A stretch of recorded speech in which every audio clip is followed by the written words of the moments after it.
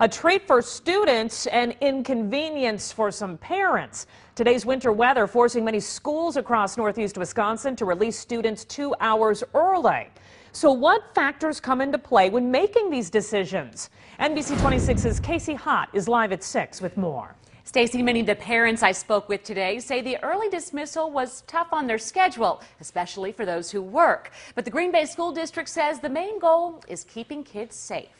I think they should have called it earlier. Some frustration today as parents and guardians line up 2 hours early to pick their kids up from school. I think it'd be easier if they just closed it. If they know this is coming and the weather's pretty accurate, I think it'd be easier. But workers with the Green Bay School District know just how hard it is to predict Mother Nature. It is hard on families when we do disrupt their schedule, and that's the last thing that we try to do. However, our decisions are based on the best interests of getting kids home to and from school safely. Many schools chose to let out around 12:30 or 1 o'clock when there were set to be a lull in the heavy snow. When I came here, the roads were nice and clear, and then within an hour they were already slippery. And one thing's for sure, these kids are not complaining. I like getting out early so I could come outside and play in the snow with my friends.